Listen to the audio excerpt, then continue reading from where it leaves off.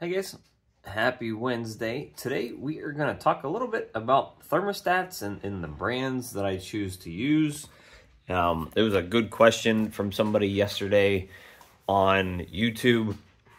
If you guys have been to my channel previously, I've been making content for about 5 years at this point. Hundreds of videos. Just recently I decided that I'm going to start making more long-form content on YouTube, focus more on that than the short stuff. So I'm basically trying to make videos Monday through Friday. And usually they're being recorded the day that I'm posting them.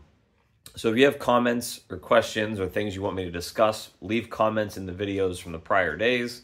And there's a good shot that I'll be talking about that stuff in one of the upcoming videos. Please remember to like and subscribe as well. It really helps my channel to grow, and it helps get this content in front of more people, which makes my time worthwhile. It allows me to put more effort into making these videos. So like and subscribe, very easy thing to do. Please do that. We're going to talk about my thermostats here in a couple minutes, but I wanted to also see if we were getting any locks, and anybody that I put in here yesterday, let's see, I cannot visually see a lock there between this Ultramel combo. This could make me like 8 gene Ultramel het pieds. Unfortunately I can't see anything in there, so that's inconclusive, but they're at least together. This isn't good. This would be a Super OD DG pied pairing, but they're obviously not hanging out there. Let's see. Still waiting for my first lock from this male here. Still nothing going on with him. Who else do we got? I threw in my lightning pied adult male with this ODYB fire pied female, and I don't see anything there yet. Loki, where's Loki at? I know I had Loki. He was over here. He got his first lock ever the other day, but he still is not locking up to the females I need him to, which are these DG clown females. So that's not good. This is a first time pairing, and there's nothing going on here. This is, he's a pinstripe clown het Ultramel. She's an Ultramel OD Firefly pos het cryptic. So, you know, looking for some possible Krypton Ultramel pinstripe OD Fireflies, if anything were to work out for me there. Let's see. No locks here, just looking for some OD YB Fire Clown Pieds, but I don't see a lock. Looking for some Ultra Pied stuff here. No lock. This guy hasn't had a lock yet, but that's okay. All right, so well, we don't nothing crazy going on yet. Let's see. Let's count my males. We got 1, 2, 3, 4, 5, 6, 7, 8. I have 8 going right now. My Blade, my male that's been making all my Lightning Clown Pied stuff, is off this week. I'm trying to give him a break and trying to get him back on food again. He's probably going to get a dose of Da Vinci Boa this week to make sure that he's doing okay. Oh, I forgot to check this female. She's due to lay here pretty soon. As you can see there, she's getting pretty big. And this girl, let's see her as well. She's looking pretty nice too, keeping that nice coil. So yeah, that male's getting a couple days off,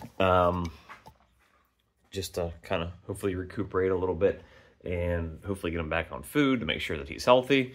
But I wanted to talk today about my thermostats, because somebody asked yesterday which ones I use. Let me actually have a backup one here that I'm not using right now. And there's basically 2 brands. There's Vivarium Electronics, which are the ones that are called, you know, VE200 or VE300. And there's also Herpstat, and there's several different lines of Herpstats. And, well, I don't know, this one, I didn't realize I had all the cords attached to this one still, so I'll just kind of leave it here and I can show you the differences here. This is a VE200. This is the majority of what I own. Now, these guys, when COVID occurred, you know, actually in the deep of 2000, It was very hard to come by really anything. And these were the only things I could find. Herpstats were almost impossible to come by. So the majority of my racks have some sort of Vivarium Electronics thermostats. They have, you know, differing features. I think the lowest model ones come in at like $100 and they go up from there. There are certain models called the X2s, and I don't know if you'll be able to see this because it's back here. And it's dark. This is an X2, which means it has 2 thermostat probes, which is perfect for like one of these VE racks where you have 2 separate racks, so I control them differently with temperature. And that's about it. I mean, they're pretty basic. They're very reliable. I think I had a fuse go bad on one of them once, and they're not very hard to replace. I have a video for that. I'm not going to go through that now, but basically, right next to where the plug goes in, right here, they actually keep extra fuses, so you can pop that out and put a new fuse in there if it does blow.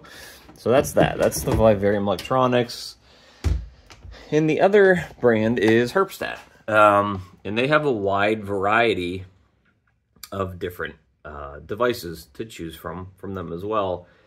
The nice thing about the Herpstats is that they have a line of products which are connected devices, or meaning that you can access them from the internet. And that's this is going to be a weird angle here because I have it connected to the thing here, to the rack. It's called the Herpstat Spider Webs. This one specifically I use for my baby rack here. And what that does is it connects to the internet, and if you have, you know, temperature alerts or power alerts, they come through and they alert me directly on my phone. I think that's the route I'm going to go moving forward, just because it's a connected device. I mean, I have connected devices everywhere.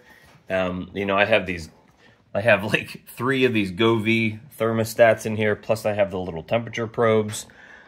I have the sensor pushes. I have 2 of those in here as well. So I have like backup after backup after backup of temperature monitors inside of my incubators to make sure that nothing is ever off in there. But most people do not have that for their actual snake racks. And that's where I think the Herpstat Spiderweb line comes into play, because it gives you that, you know, like if you're not home and if maybe you're away on vacation for a week and you don't have anybody to watch your collection, and you get an alert saying that your rack is at 110 degrees, or you get a rack temperature reading saying that it's at 70 degrees, or you get something saying that your power went out. It's an easy way to alert you that there's something going on in the snake room.